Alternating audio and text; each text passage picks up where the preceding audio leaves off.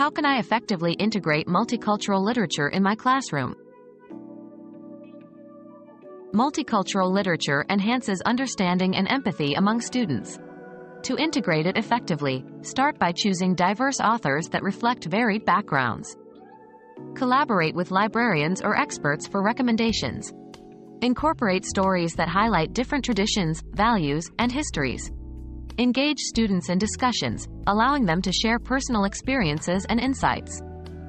This not only broadens perspectives but also fosters an inclusive classroom environment. Remember, it's about making every student feel seen, understood, and valued.